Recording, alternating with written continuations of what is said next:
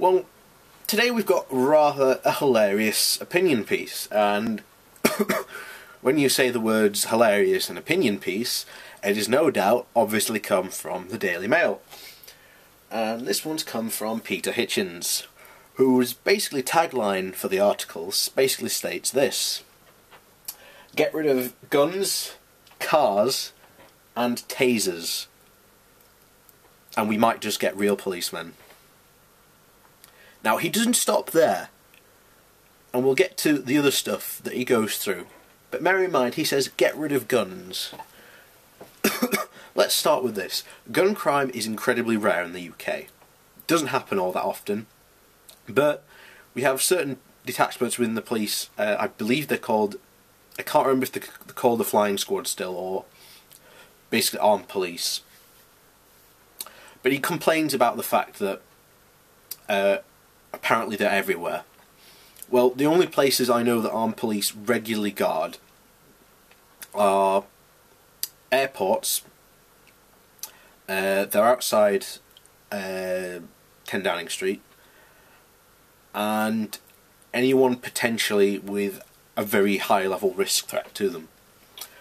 For example, in Barnsley, I believe it's the Minister for, or it was ex-minister, I can't remember exactly now, but he's the ex-minister from Northern Ireland, and back in the day when the IRA were very active, he had a lot of death threats against him, so he got assigned an armed police escort.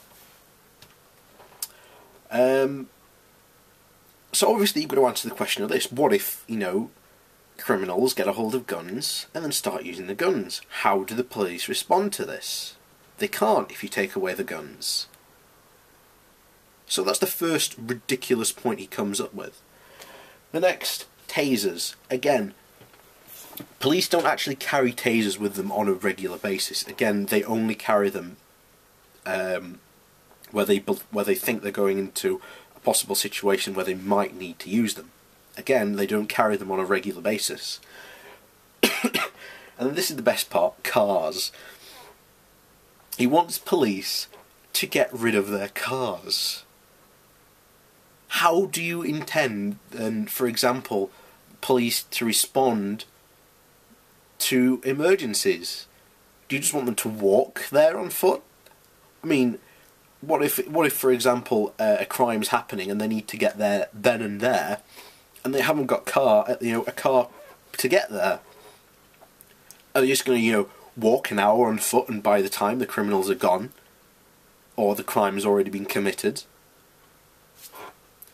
This guy is absolute. Again, you're talking in another case of what if a criminal's stolen a car, or someone is driving dangerously and endangering the public. How can they then stop this person without having a car?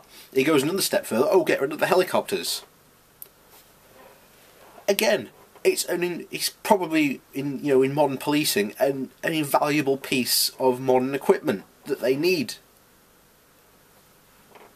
So this guy is an absolute moron, but he doesn't stop there, because in the article, and I'll leave a link to it, he basically says they should also get rid of their stab-proof vests.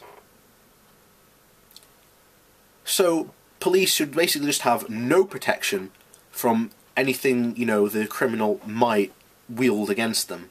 And I guarantee you, I should have looked it up, but I guarantee you somewhere, there is probably a statistic somewhere that says, because police adopted, stab-proof vests, it has saved so many constables' lives. And I guarantee you there are police out there that owe their survival to their stab-proof vest. I guarantee it. Not only that, he's also advocating that police shouldn't go out in pairs, because, heaven forbid, someone apparently should come up and approach them. But this has been something that's been understood since almost the beginning of policing. Policemen should go out in pairs, so that ever in case they encounter a situation, a single policeman may often be the case that they are not enough. Hence why most of the time, in fact the vast majority of the time, policemen go out in pairs. So that they can watch one another's back, rather than just being one person having to deal with a group of criminals. This guy is an absolute moron when he wrote this opinion piece.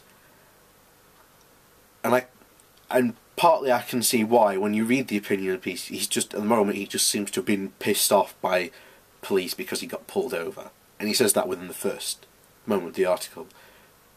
And apparently taking all these things away, we would get a better police force. No, we wouldn't. We'd get a less effective police force. So thank you, Peter Hitchens, for a insight into your absolute ridiculousness and stupidity. And because I guarantee you no police officer in the UK would agree with you.